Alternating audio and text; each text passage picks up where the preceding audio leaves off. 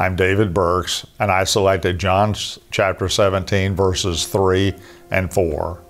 Now this is eternal life, that they know you, the only true God, and Jesus Christ, whom you have sent. I have brought you glory on earth by finishing the work you gave me to do. I'm just impacted by this strong statement given in prayer to the Father when he knows that his death is imminent.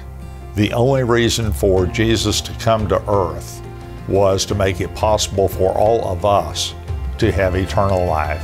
And in this brief statement, he'll later speak to the church and give praise about others. But he makes this powerful statement by simply saying, I have completed the work I came to do. I did the main thing.